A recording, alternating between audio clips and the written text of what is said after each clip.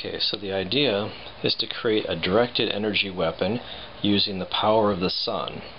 So the way I came up with this idea is if you could take something like an inverse telescope and use that to focus the sun's radiation from a large area to a smaller area, then the power density goes up and it's capable of burning things.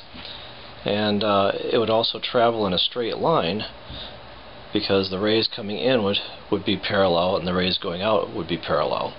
Now if we compare, for instance, incoherent radiation from the sun or other sources to like a laser, laser has three properties that are different than, well, for instance, a light bulb. Laser is coherent, which means that it's, all the wavefronts are in phase. It's monochromatic, it's a single color, and it travels in a straight line, it's directional.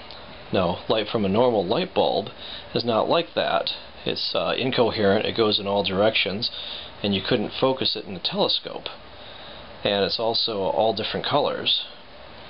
Now, if we look at the light from the sun, this is very interesting, because the sun actually is traveling in a straight line because it has traveled so far to get here that it's coming basically from a point source, and so it's traveling in a straight line.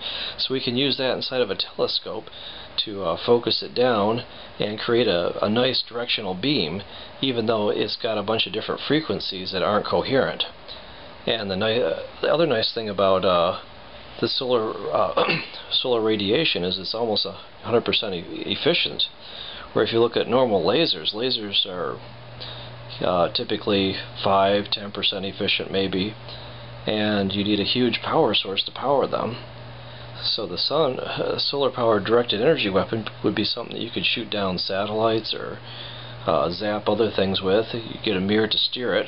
You'd have to have something to track it, but it seems like a very interesting idea. And so here's some experiments that we're going to look at to see if we can build our own solar-powered directed energy weapon. Okay, today we're going to talk about how to build a solar-powered directed energy weapon using an inverse telescope and some giant Fresnel lenses. And why in the front yard? Because that's where I have the sun. Sun's coming down. Okay. Actually, what I want you to do, so we have here we have our big lens. We're going to try to focus it down through a projector and bend the rays. We'll take all this energy from this huge area and squash it down into a small area, and we'll try to aim at a target, see if we can blast our target with our solar-powered directed energy weapon. Okay.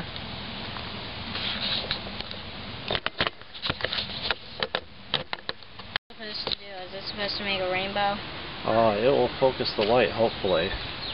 Okay, so hold it right there in front of the lens, and we will see if we can focus all this light. So you're going to set me on fire? Is that what you're going to do? Is it going through the lens? Hold it down in front of the lens. Oh yeah, the wind. I control the wind. I Hold can it with both make hands. the wind not blow. Okay.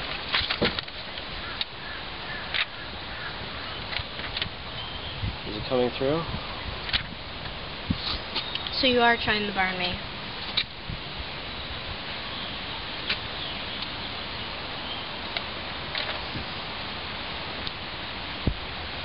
Okay. Okay. Go back. Bring it back further that way. Okay. Wait. No. Stop. Right where you were. Okay. There. Okay.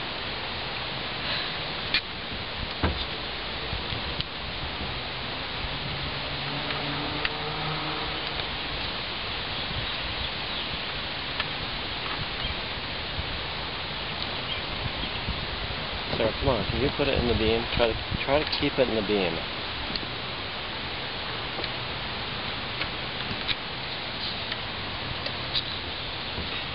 Right there. There's the beam.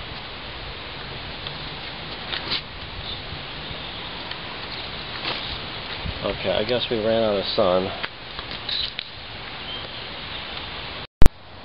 Okay, so now we'll take the big lens, try to focus it down into... Actually, that leg is in the way, isn't it? Can you put the paper above the little lens like we did a second ago?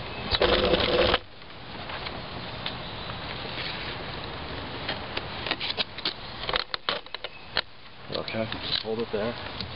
We'll get the big lens focused down upon it.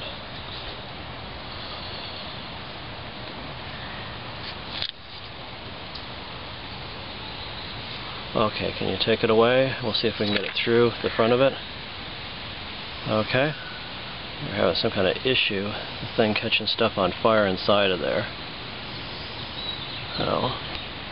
Oh, that's cool. It's catching on fire on the inside.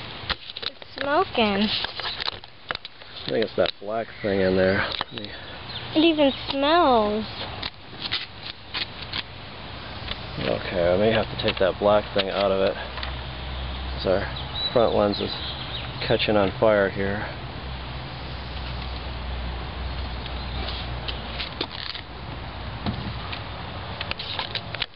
I'll say. Okay, so I guess we'll work on that, and we'll take that black aperture out of it.